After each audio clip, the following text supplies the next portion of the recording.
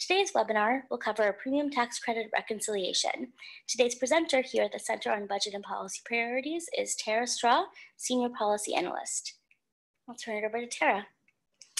Thank you so much, Ina. Hi, everyone. This is I think it's our 6th year doing this series, which is pretty amazing since we first started reconciling the premium tax credit. This used to be a 2 or 3 part series because we had all of those complications due to the health insurance mandate, which has been zeroed out and so doesn't factor into tax returns the same way it has in the past. And so we're narrowing this down to one topic, the premium tax credits. But I'm sure you'll see by the end of this that that is plenty to cover and that an hour is just barely enough time to do it. For those who don't know me, my name is Tara Straw, and I work at the Center on Budget and Policy Priorities doing healthcare, but also with a strong interest in things that intersect with the tax program. So I've been a VITA trainer and volunteer for probably about 15, gosh, maybe 20 years. And so I know that world pretty well as well. And I'm excited to talk to all of you, as I am every year, about your important work as volunteers and how we can help people who have also needed healthcare help this year. So let's start with the very basic eligibility criteria for the premium tax credit. To receive a premium tax credit, and I'm going to call this and have this in the presentation as PTC in a lot of places, a person has to enroll in a marketplace plan, so not just any plan, but a plan that's available in the health insurance marketplace, which is healthcare.gov in most states. They have to have income between 100 and 400% of the federal poverty line. I'll refer to this as FPL. And you can see those numbers here for an individual that's just under $50,000 a year, and for a family of 4, that's just around $100,000 a year. But there are some exceptions where people with income below 100% of the poverty line can claim the premium tax credit if they believed at the time they enrolled that they would be income eligible for the credit, or if they're lawfully present immigrants who are ineligible for Medicaid. And we'll talk about those 2 exceptions in a little more detail in a few minutes. People also have to have an eligible filing status. The PTC can't be claimed by a person who is married filing separately, and it can't be claimed by a dependent. And a person can't be eligible for or enrolled in other minimum essential coverage. So that includes Medicare, Medicaid, and employer-sponsored coverage, but there are exceptions to all of those, and so we'll talk more about those.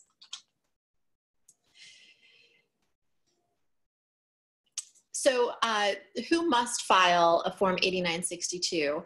If a person received any advance payments of the PTC, they must file a tax return. And we'll refer to the advance payments as APTC. That's distinguished from PTC. So APTC is like the estimated version, the estimated amount that people get throughout the year sent directly to their health insurers. And PTC is the final amount that is calculated on the tax return.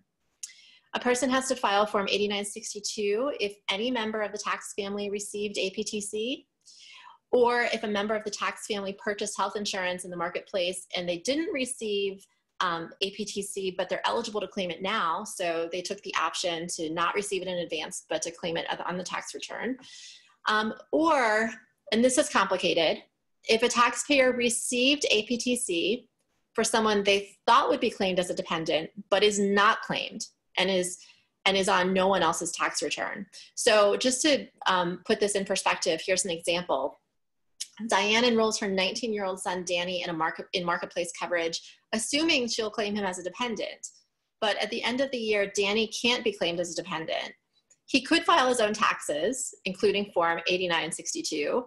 But if he doesn't file, Diane has to reconcile the PTC. That's because Diane signed him up, and so Diane ultimately is going to be the one who's responsible for making sure that that credit is reconciled. And I know that this is a bone of contention in some programs. I get a lot of flack about this one, but this rule is directly out of the instructions and out of the regulations. So I don't think we have a ton of flexibility in how we apply this. So there are a couple of possible outcomes at reconciliation. One is that someone could get more. So if no PTC is taken in advance, or if only a portion of the PTC is claimed in advance, the remainder is refundable and can be claimed on the tax return. But then other taxpayers will need to pay back. So if the taxpayer receives excess advance payments of the PTC, some or all of it must be paid back. And you can see the chart here on repayment limits. We'll refer to this in several places as the caps, repayment caps. But you can see that for people who have income less than 200% of the poverty line, a single taxpayer will pay back no more than $300. Other taxpayers will pay back no more than $600.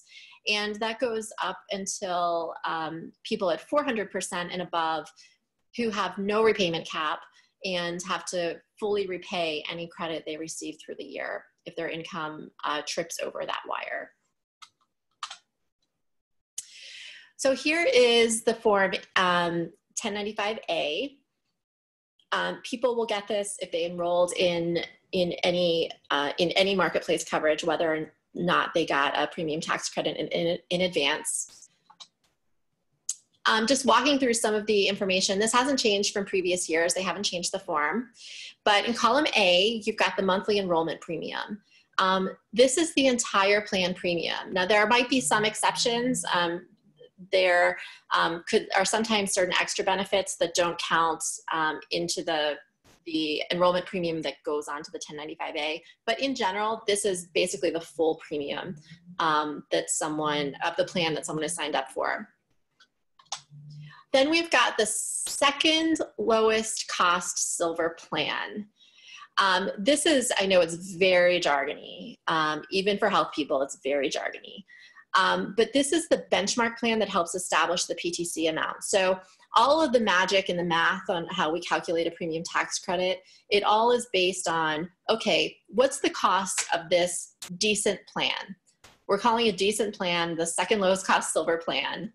So that is going to be necessary to know for each individual who is eligible for a premium tax credit. That's how we're basing their credit on. But the amount on the 1095A might be incorrect in this column. If there was no APTC paid, or if there was some unreported change in circumstance, like maybe a person was, maybe a child was born into the family during the year, or maybe someone who was a dependent in the household is no longer a dependent. So if there were changes in circumstances, that number in column B might not be accurate.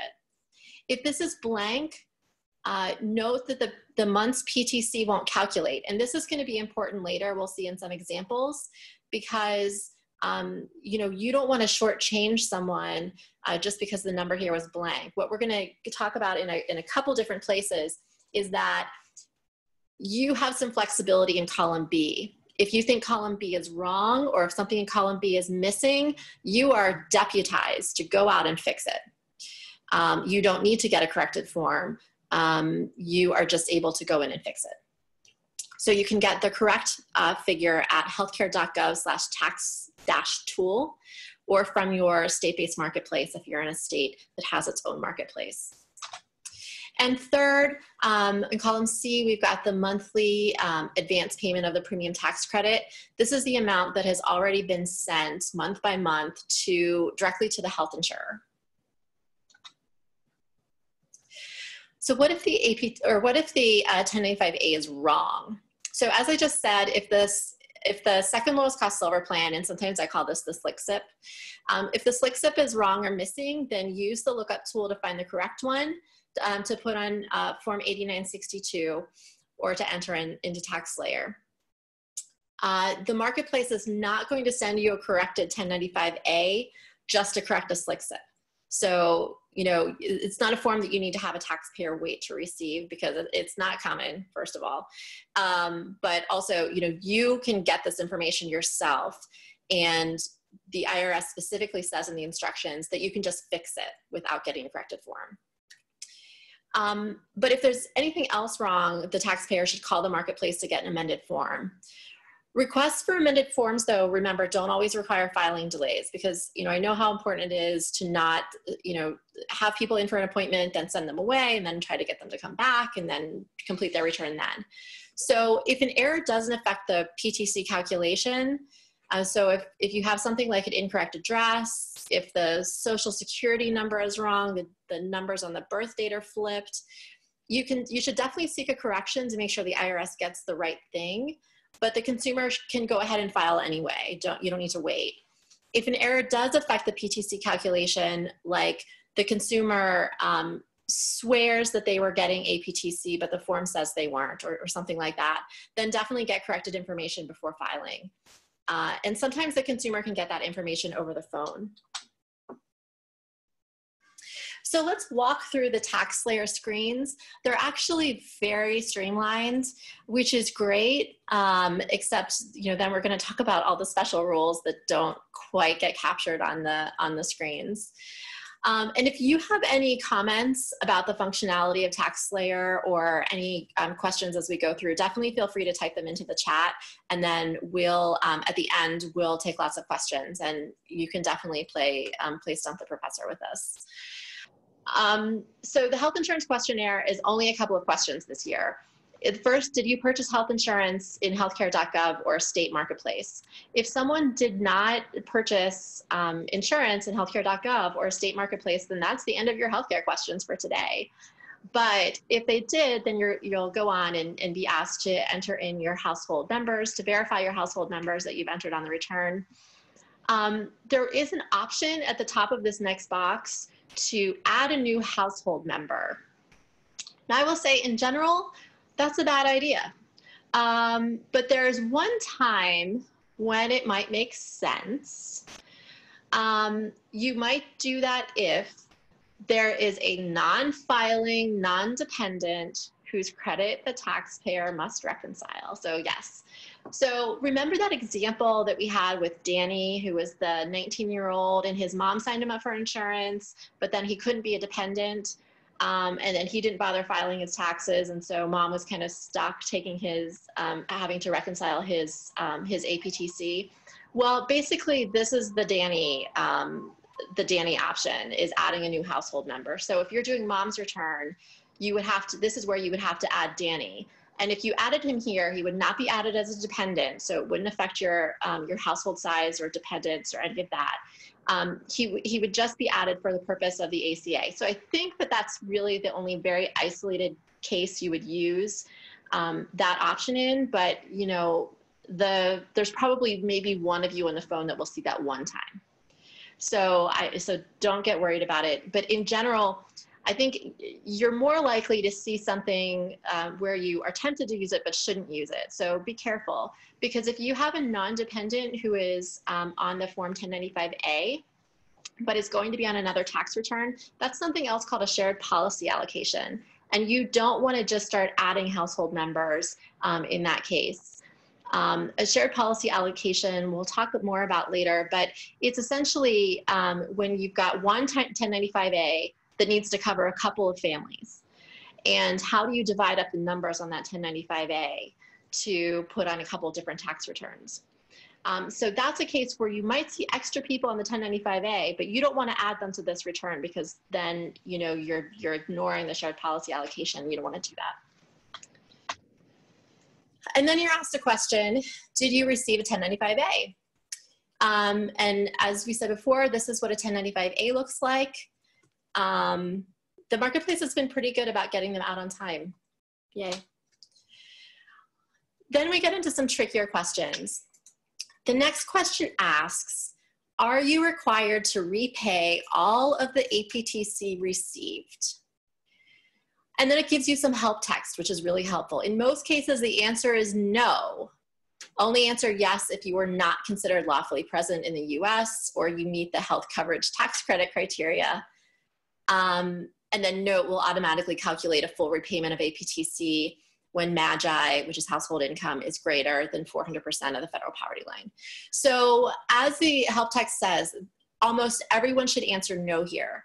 You should answer no about being required to repay all of the APTC if you're eligible to claim the PTC, but even if you're not eligible to claim it, like for instance, if someone is married filing separately and you know, based on what you know about the credit, that someone can't claim the credit if they're married filing separately,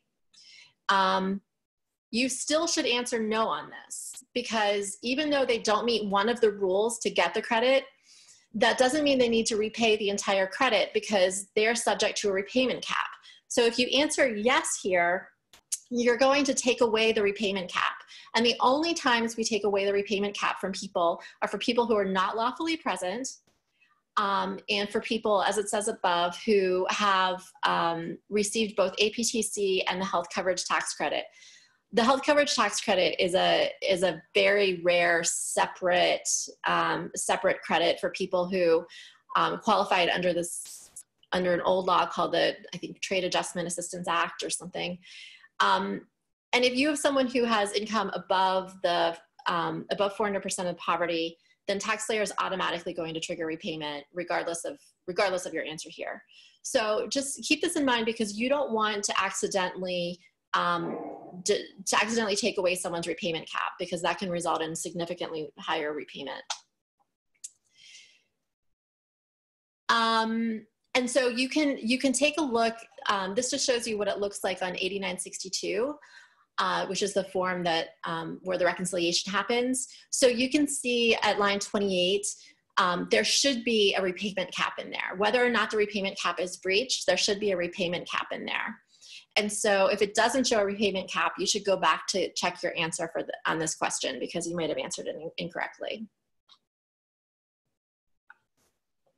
The next question is really quite tricky, and this is one of my biggest bugaboos with TaxSlayer generally.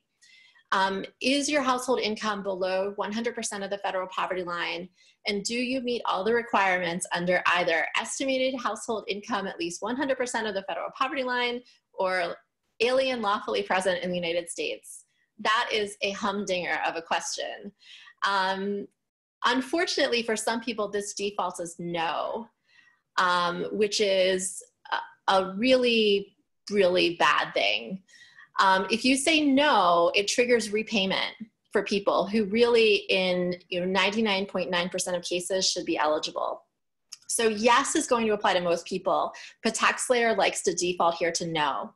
So in order to figure this out, you need to read the question very slowly, and you need to know the general rule.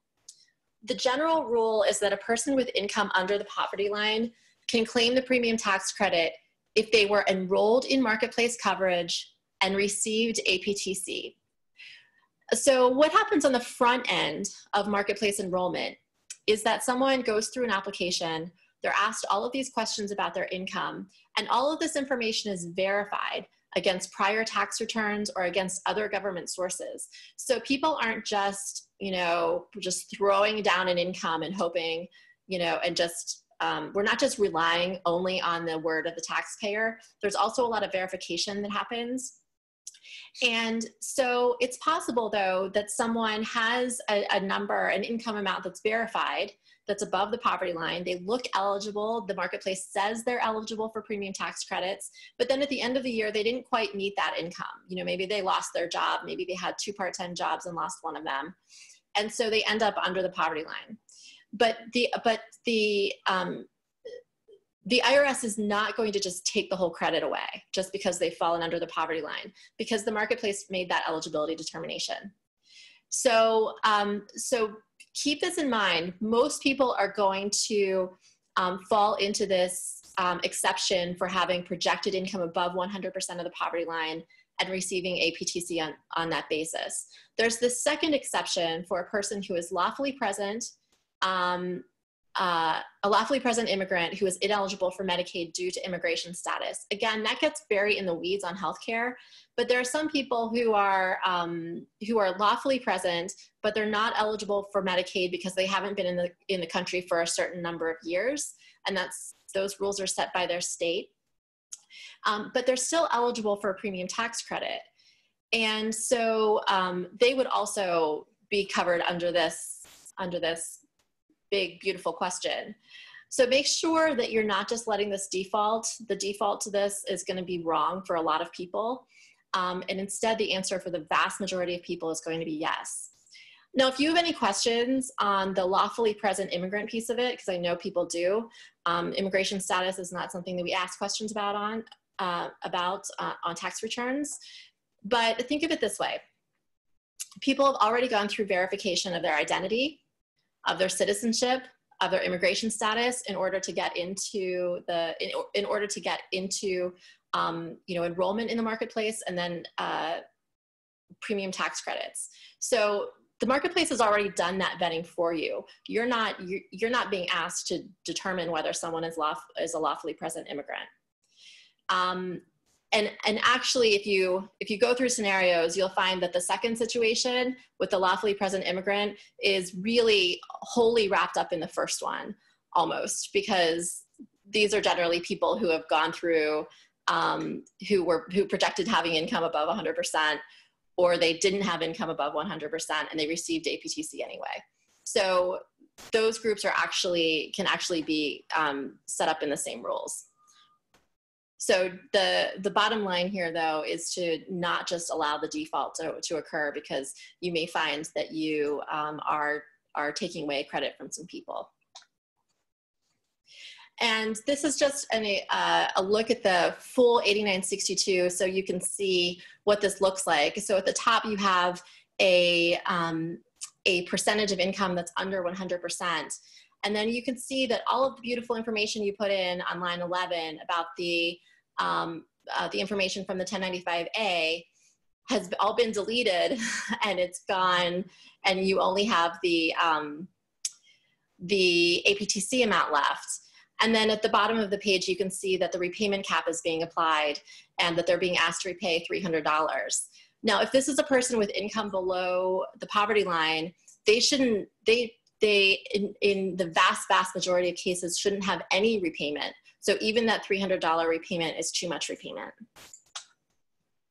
Okay, continuing on, you're asked just a couple more questions. First, whether all forms 1095A include coverage for January through December. So are you entering annual amounts or are you entering monthly amounts? And then the only other screen you get is asking about dependents modified AGI. You're only going to enter information here if the dependent has a filing requirement. And note that under the TCE Tax Cuts and Jobs Act of 2017, there are very few dependents, at least very few that I've seen, who do have tax filing requirements. The higher dependent filing threshold means very few dependents have a tax filing requirement. So this screen should almost always be blank. So that means if a dependent had, let's say, $5,000 in earned income, you would not enter that amount here. Why? Because they don't have a filing requirement. We've got the tax dependent filing requirement there as a reminder, but it's also in the publication 4012.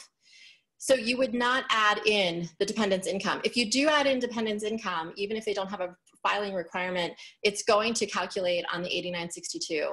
It's not going to siphon that out for you. So you need to apply the rules. The taxpayer isn't going to do it in the back end for you. Okay, so let's look at some of the more, some of the issues that, that come into those questions that you just answered before, but that aren't really explicit in the software. So these are some common issues that we've seen over the years, and you can write in and tell us if you've seen other common issues that you want us to address. So one issue is someone who says, I thought I would file jointly, but I'm really married filing separately. So in general, as we said before, the rule is that a taxpayer can't claim PTC if they're married filing separately. Just like with the earned income credit, just like with some other credits, you just are not eligible for them if you're married filing separately. But there are exceptions here that don't apply in other places in the tax code. These two exceptions can only be used for a maximum of 3 years though. So some people may have used up their exceptions, but here they are. It's domestic abuse. The taxpayer lives apart from their spouse and is unable to file a joint return because of domestic abuse. and abandoned spouses. So the taxpayer lives apart from the spouse and is unable to locate the spouse with reasonable diligence. Now, somewhere on this form, somewhere in the questions, you're going to get that little box that says check here if you are filing a separate return only because you're a victim of domestic abuse or spousal abandonment. That little box will trigger if you are married filing separately. If you're not married filing separately, you don't see the box. But if you have that status, then the box is going to appear and you can check it or not check it depending on whether one of the exceptions applies. Even if one of the exceptions does not apply and the person is married filing separately and will need to repay the credit, remember there is still this safety valve of eligibility for the repayment cap. So as long as their income is below 400% of the poverty line, they'll still be subject to the repayment cap, even if they are ineligible for the credit because they're married filing separately. And here's an example. Alma hadn't seen her husband in over a year. She applied for health coverage and she said she was single. She was awarded APTC. Well, at tax filing, you go through all the rules and you inform Alma that her filing status is actually married filing separately. She can't claim to be single. And you explain that a person cannot claim PTC if they're married filing separately. To avoid repayment, you can ask her about her eligibility for one of these exceptions. And here, based on her facts, abandonment might apply, but has she used due diligence to locate the spouse? And she says yes, or no, actually, he lives with his new girlfriend in Arlington. I could call him, I know where he is, but I don't have any interest in filing taxes with him or in talking to him. Well, in this case, if those are your facts, the exception doesn't apply. And Alma is going to have to repay her, her APTC up to the repayment cap. In that case, you would enter the 1095A as it appears, and TaxSlayer is going to trigger payback of the APTC up to the repayment cap. So still enter what appears on the 1095A, and TaxSlayer will take care of that in the back end. Another common issue is that sometimes people get multiple 1095As. In the same family. Sometimes this is because there was an actual change in the plan selection. They started with plan A and then went to plan B and the premiums and everything changed. In other cases, other kinds of changes can trigger a new form. And so this is just a quick little guide on how to put these forms together. You can only enter in one 1095A in TaxSlayer. You can't go to a page 2 and enter in a second 1095A. You need to figure out how to make all of these numbers fit on, on one 1095A. So if you have multiple forms, for column A, you're going to add the premiums together because the premium is assumed just to be for the people who are on the form. So if you have, 2 forms that both have coverage in January and February, then you would add those premiums together. For the SLIC SIP, if they're in the same state, the SLIC SIP should be the same on both forms. So if it says 400 on form 1 and 400 on form 2, then you would put 400 as the SLIC SIP. You wouldn't add them. You would only add them if they're in different states. The other thing you can do here if you're uncertain, and who wouldn't be uncertain in this circumstance, is that you can use the tool, the healthcare.gov/tax-tool. And for APTC, in general, you're going to add the APTC columns together. So if you have 2 forms that have January coverage, you'll add both APTC amounts together. And here's a quick example of that. Felicia and Murphy properly claimed their 27-year-old daughter, Gwen, as a dependent. They enroll together as a household in the same plan, but they can't be on the same policy. And this is just because of insurers' rules about, who can be on a policy together. This is a dependent, but someone who's not a minor dependent, so they can't be on the same policy together. Therefore, they get separate forms on the 1095A. So you can see Form 1 has the totals for Felicia and Murphy, and Form 2 has the totals for Gwen. You would add the premium amounts in column A. You would use the common SLIC SIP in column B, and you would add the amounts in column C to enter this information into TaxSlayer. And if you have any doubt about what's in column B and whether that's correct, you can always look it up at the healthcare.gov tax tool. Another common issue is a failure to pay premiums. And so you will see, the way you'll know that happened is if you see a blank box where it says monthly enrollment premiums. So if there's nothing entered there, that means the person did not pay their premium for that month. Or at least it means that the marketplace doesn't believe that they paid their premium for that month. If a taxpayer misses a premium, that box is going to be blank. But if there are multiple boxes where there are APTC, but there's no premium in column A, then this is likely an error. So you should call the marketplace. But if you see just one where the monthly enrollment premium is blank, but there's something in column C, then this might mean that they missed their premium and then they lost their coverage after a grace period. So there are two options here.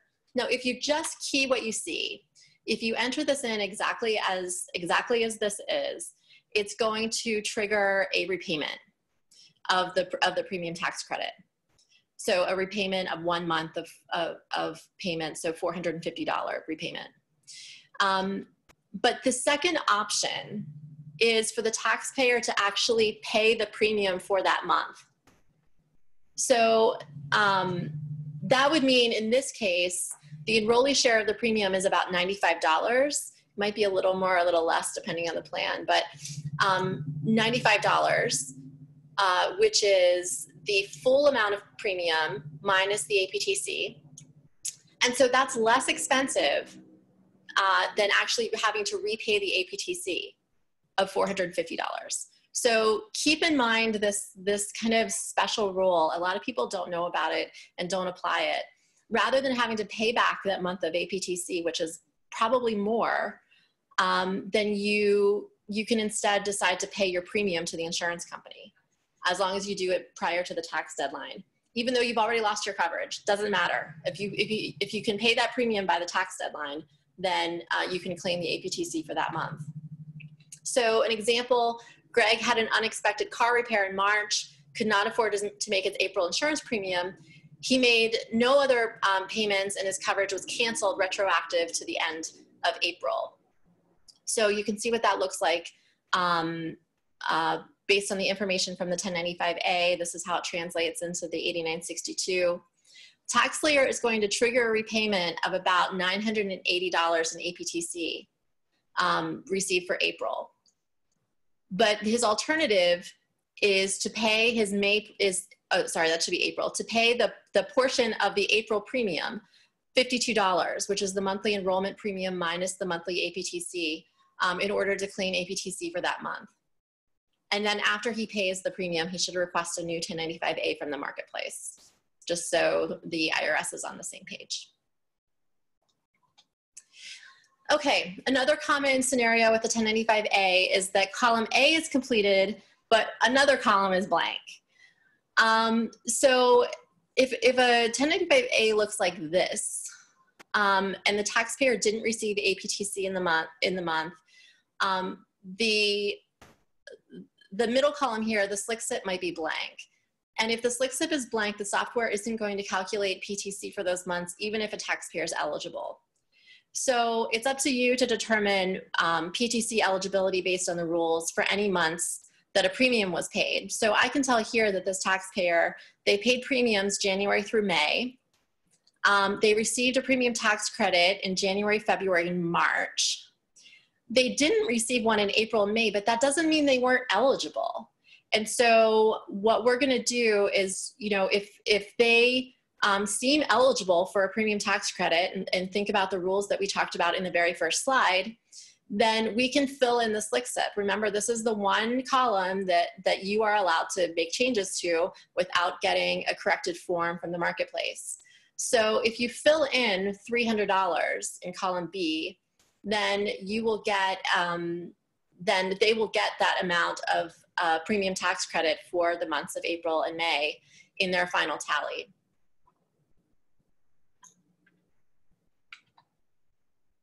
So an example of that, Carolina failed to reconcile her APTC for 2017. And so she wasn't eligible for APTC in early 2019. So there's kind of a year lag on that. She eventually filed her 2017 tax return, and her APTC was reinstated starting in March 2019.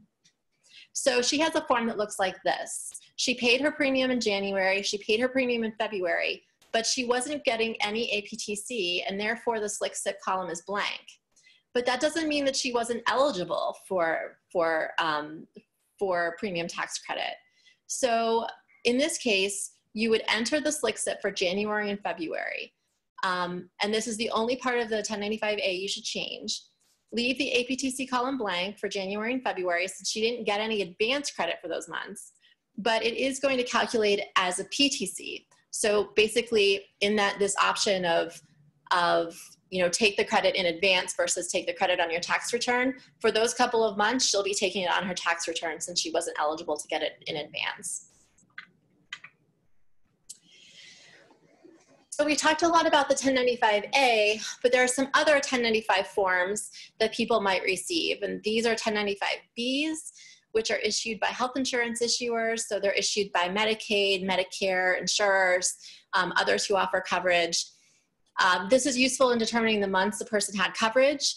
And then there's Form 1095C, which is issued by large employers and is useful in determining the months that someone had coverage or an offer of coverage.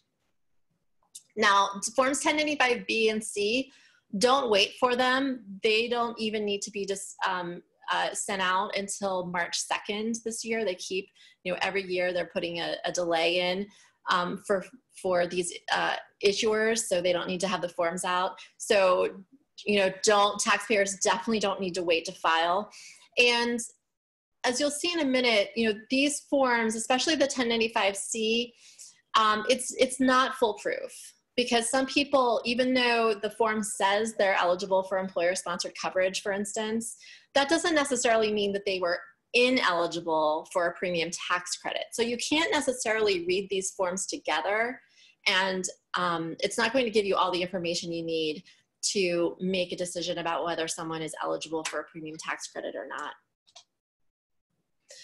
And this brings us into the subject of overlapping coverage. This is one of the most confusing aspects, I think, of trying to determine premium tax credit eligibility. In general, to be eligible for a premium tax credit, the taxpayer must not be eligible for or enrolled in other minimum essential coverage. But there are many exceptions. So the general exception is that people who are eligible for a premium tax credit on the first day of the month are considered eligible for the full month, even if they become eligible for some other coverage later that month. So as long as you're eligible on the first day, you're good for the full month. But then there are these other program exceptions where people might have overlapping eligibility or enrollment, but still be eligible for a premium tax credit. So first, let's look at Medicaid, because for a lot of our low-income tax clients in VITA and TCE, this is the one that people will encounter the most often. If a person is enrolled in APTC, but is later determined eligible for Medicaid, in general, the taxpayer is going to be eligible for a premium tax credit for the entire calendar year, even if they also enrolled in Medicaid for some of those months. Now, how would you see this? You might see this if the taxpayer has a 1095A that shows marketplace eligibility and enrollment, and they have a 1095B that shows some months of Medicaid enrollment. Even if that's the case, the taxpayer is generally going to be eligible for premium tax credits for the entire calendar year, even if they were also enrolled in Medicaid. And Medicaid also has something called retroactive Medicaid, which is you find out that you were eligible if you apply in July, but you had a big car accident in June, you can actually get a couple months of retroactive Medicaid. PTC is also allowed during months of retroactive Medicaid coverage. So these overlaps are okay. You don't need to take some action to sort of disallow an APTC. Now for Medicare, there are a different set of rules. For Medicare, a taxpayer who becomes eligible for Medicare loses their PTC eligibility on the first day of the fourth full month after they became eligible for Medicare, whether or not they enrolled in Medicare. So this is easiest, I think, through an example. Freddie is enrolled in Marketplace coverage with APTC. His 65th birthday is May 17th, and he becomes eligible to enroll in Medicare. So you can see he was eligible in May. There are 3 full months were June, July, August, and then in September, he's not eligible for a PTC. So if he continues to get APTC all year, he'll owe back APTC for September through December because he wasn't eligible. And a little healthcare bonus fact, when he enrolls in Medicare Part B, he'll actually pay a higher premium because he missed his initial open enrollment period. Now let's talk about employer-sponsored coverage. In general, a person is not eligible for premium tax credit if they have an affordable offer of coverage from an employer. And the 1095C tells us something about whether someone has an affordable offer. The only people who get this are people who work for large employers, so don't expect anything similar if your tax client works for a small employer. But there's this big gaping safe harbor that prevents the 1095C from being as rock solid as you think and giving you all this information about affordability. And the safe harbor says that if the taxpayer informed the marketplace of the cost of employer-sponsored coverage and the marketplace awarded APTC anyway, the taxpayer can claim PTC regardless of what this form says. So basically the question you would be asking a taxpayer is, did you tell the marketplace that you had an offer of coverage from your work? Did you tell them that it would cost, $100 a month or whatever the employee cost is? And if you did that and the marketplace still said that they were eligible, then they're eligible, and we're not going to second guess that now. And I just want to mention something because it's come up for a number of you, and I just want to throw out the term and then we'll abandon it very quickly. This is called a QSARA, and this is a qualified small employer health reimbursement arrangement. So basically this is a tax vehicle for a small employer. They can fund a tax-free employee account that can be used for reimbursement of medical expenses, including a marketplace plan premium. So the amount that's in a QSARA is treated as if it were a plan, as if it were like normal employer coverage. And so the marketplace will determine, okay, so is that offer from the employer affordable or not affordable? Those are things that the marketplace will do up front in the process. Now, the reason I'm flagging it for you is because if the QSARA is unaffordable, so if PTC is allowed, despite having this special employer offer, the PTC is actually going to be reduced by the amount of this account. And this is something that doesn't happen in TaxSlayer. And so I'm raising it just because if you see something where someone says they work for a small business and you see on a W-2, box 12, code FF, then this is a QSARA contribution. And this is something that you're not going to be able to do in TaxSlayer, because the PTC calculation that you get, that the TaxSlayer spits out, will need to be reduced by the amount of money that's in the QSARA. And there's a whole separate worksheet for this. It's in publication 974, which is where all of your wonkiest, most complicated PTC questions can be answered. So let's recap a few of these things as review tips. As you all know that you should be printing out or reviewing the whole paper, paper return. Here are some of the things you're going to keep in mind. So first of all, remember where you're looking. You're looking at the 8962.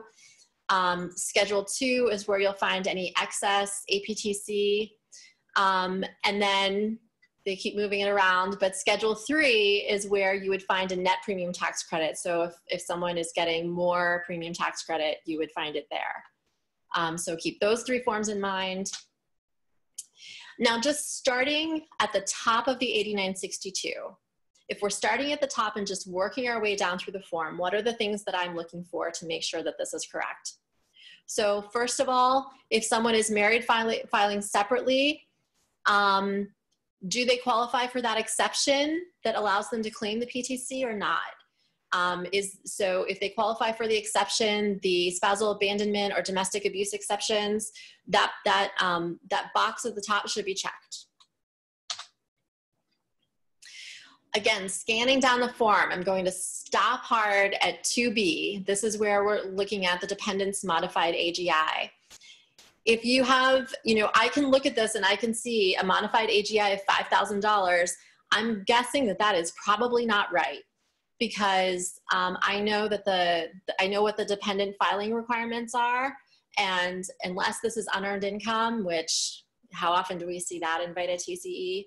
Unearned income like this for a kid, then this is probably wrong. I'm guessing that this is earned income from a dependent that did not have a filing requirement. So I'm seeing that $5,000, it's blinking in big red for me. That's probably not right. So I'm probably going to want to go back to that question, make sure that the dependent had a filing requirement. If they didn't, take away that income amount. Again, scanning down the form, I'm going to stop at number 5. Line 5 is the percentage of income as a percent of the federal poverty line. So this is what I warned you about with someone who has income below the poverty line. This person has income at 94% of the poverty line, and you can see that yes is checked, which says you're not eligible to take the PTC.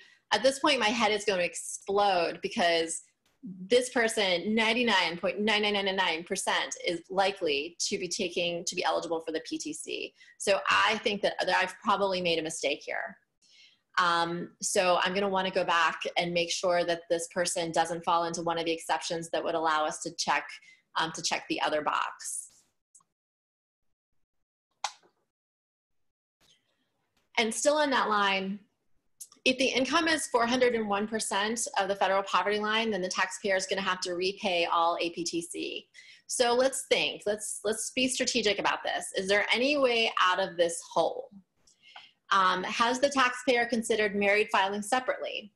Now, I know that there are other tax consequences to that, so it may not be the right option.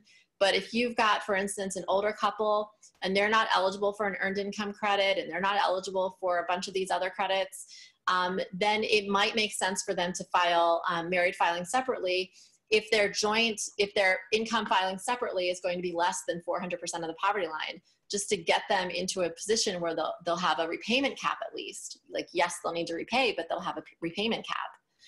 Also consider adjustments to income, like making a deductible IRA contribution or contributing to a health savings account. These are things that can bring income down. So, strategize about that. I'll also say another fun fact, even though it says 401% of the poverty line, anything over 401% is going to say 401%. I know there's something especially painful when you think that a person has just missed it, like just missed it by a hair.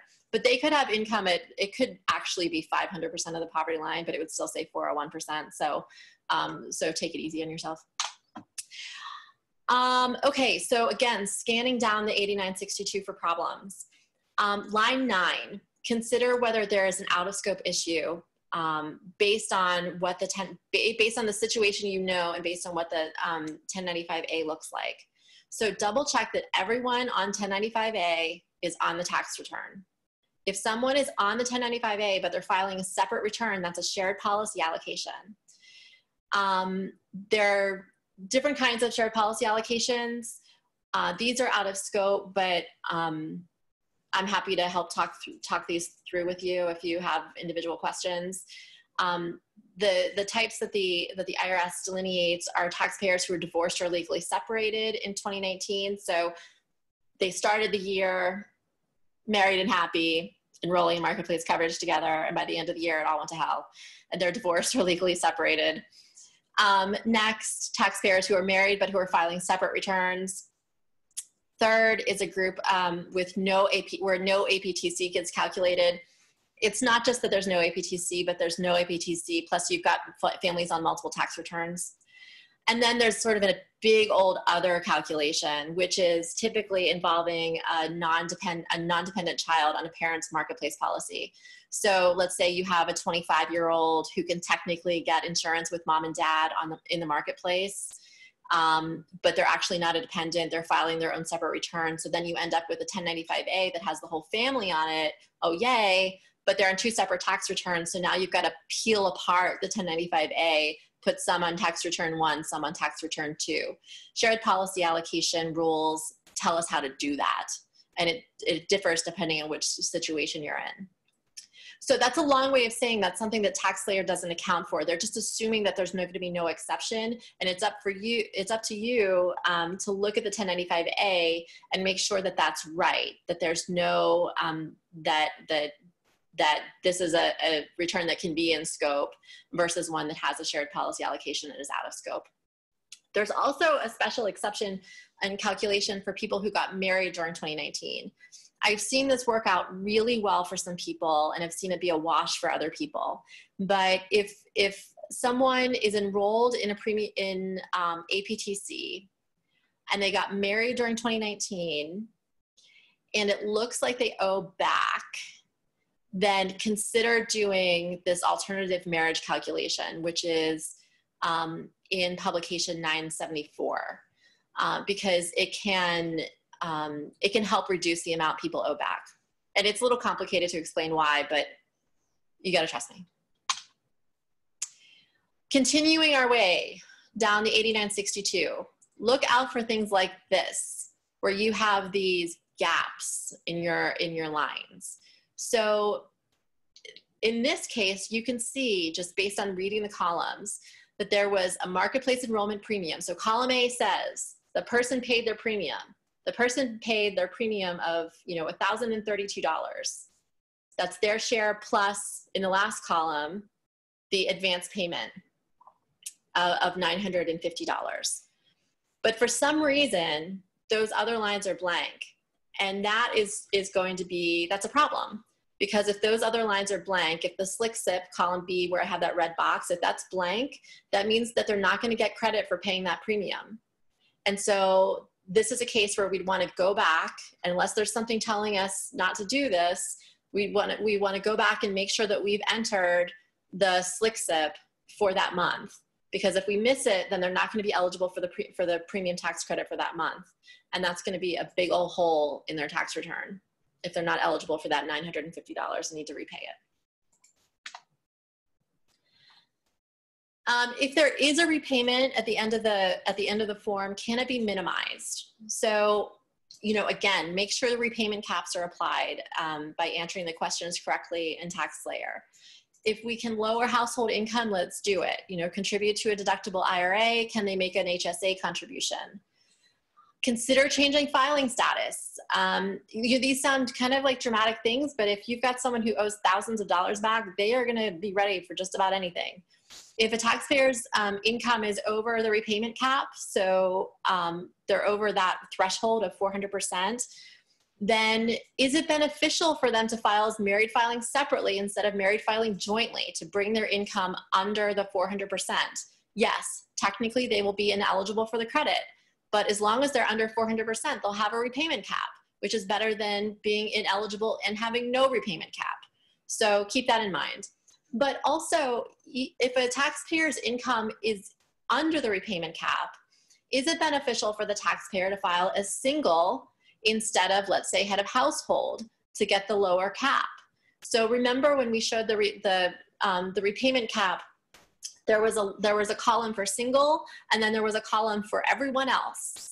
So there have been some cases that I've seen where someone files as head of household because they're eligible as head of household, but that is also going to give them the higher repayment cap. Whereas if they were to be single with a dependent, they might have a lower repayment cap. And of course, it just depends on, what the other things on the tax return are, what the other effects of doing that are. But it's, it's pretty easy to go click around in TaxSlayer and figure that out and play with it. But sometimes these little tweaks can make a big difference when it comes to repayment. It's always hard to talk to someone who owes money, and it doesn't matter what the source of that of that deficit is. It's still a hard conversation to have. With regard to the health insurance stuff, try to determine why the advance payment was too high. So, do you think there's an error? Like, is this just not making sense? And there might be an error on 1095A. It happens. It's worth looking into. Or did the person make an error in estimating their income at the start of the year? Was there an error in calculating family size? Maybe they didn't know who would be a dependent and who wouldn't be. Has their family status changed? So maybe, they thought they would be married filing jointly, but they're really married filing separately. Has a dependent joined or left the family? You can also encourage taxpayers to take less than the maximum APTC in future years. You can remind them to promptly report changes in income and family size. And if someone has a repayment on the tax return that you're preparing, on their 2019 tax return, and they're still enrolled for 2020, encourage them to update their information so they don't have the same hole in their 2020 tax return when they come to see you the next year. One final thing to note, you've probably seen these letters before. I feel like I've seen a million of them. This is the 12C letter. This letter indicates a delay in return processing.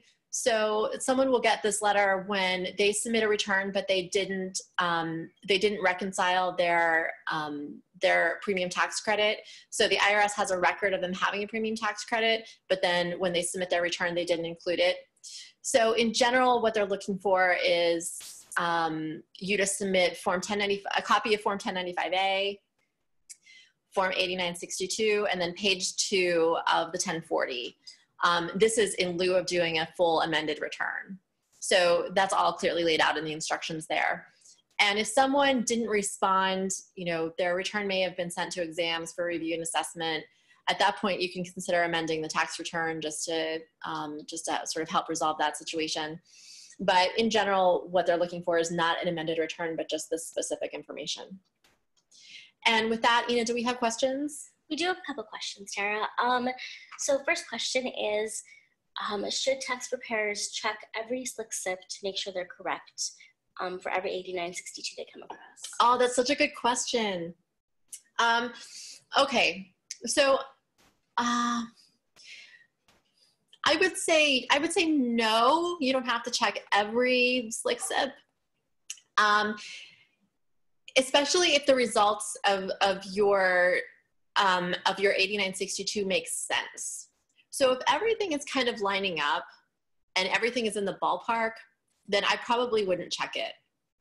But I personally, anytime someone has a repayment, I'm probably going to just try to unearth anything. And so I would probably double check it, but I would definitely double check it if things just are not making sense in this form. If you think that there's something just wrong here, then a good place to start is just to go back to healthcare.gov, check the slick SIP. It takes just a minute. If you are in a state-based marketplace, it might take more than a minute. So it really depends on your specific marketplace, how easy they make it.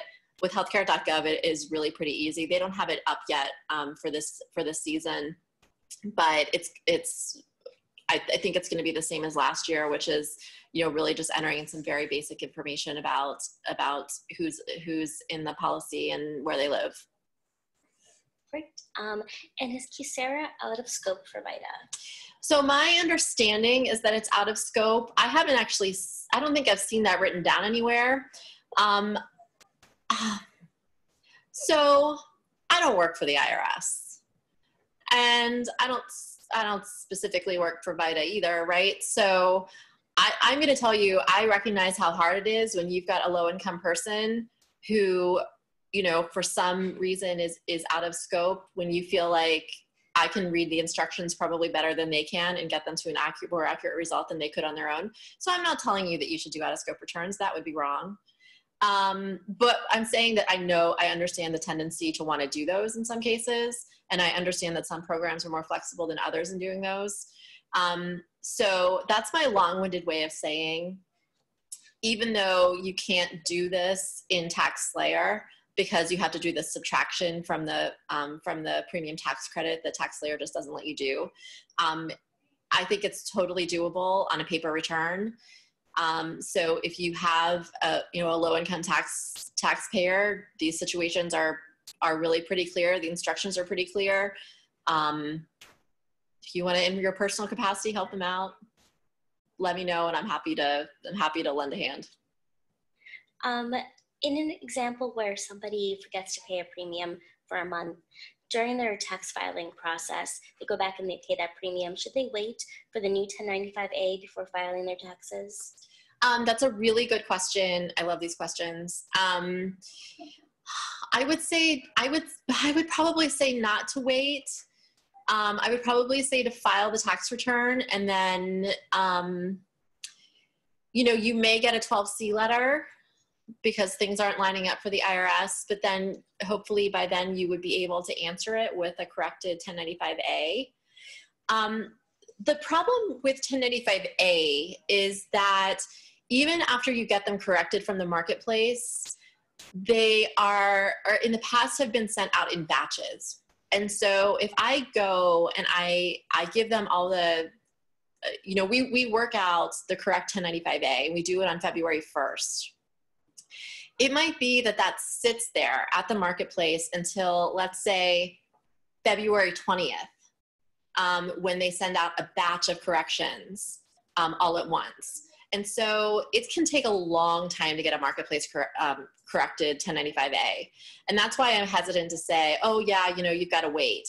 Because in many cases, it is quite a wait, and it will be past the filing season. So, it's a little bit of on something like this where the numbers have changed, you may not have success, but I would say to file it anyway and then try to deal with the IRS after that, because if we just assume that we're going to wait, you may never see that client again because it may be a very long wait. Great. And one more question. Under what circumstances do you override the tax family size? I knew someone was going to ask that.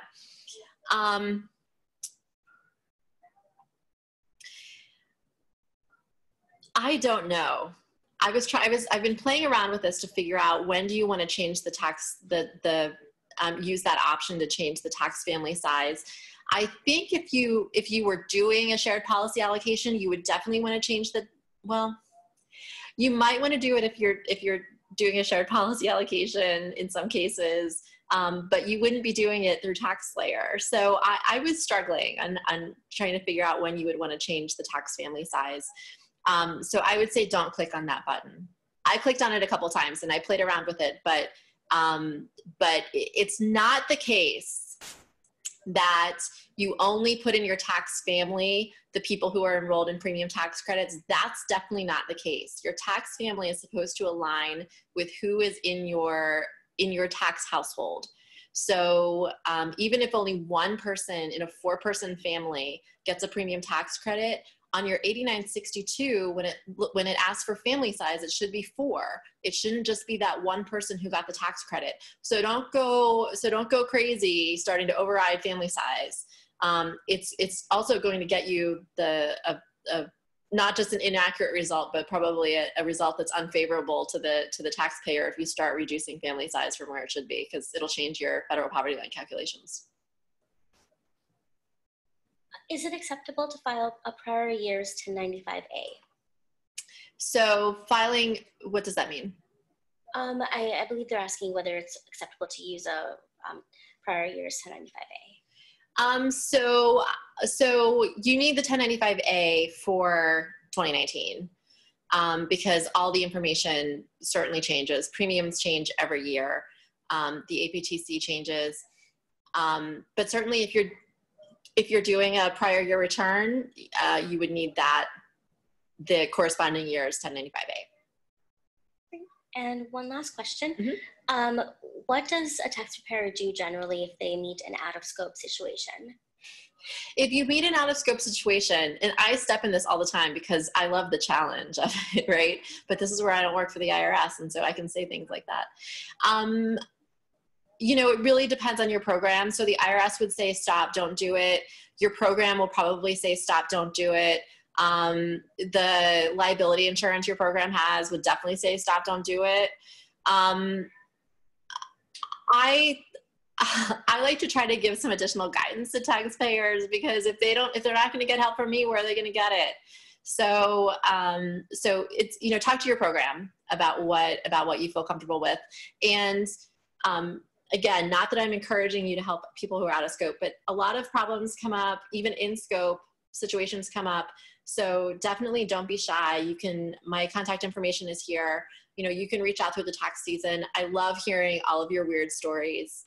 And love helping you work through this on TaxSlayer. So just as I, you know, work through things with my own program. So, so don't be a stranger. Feel free to reach out if you have any questions, whether they were covered here or not.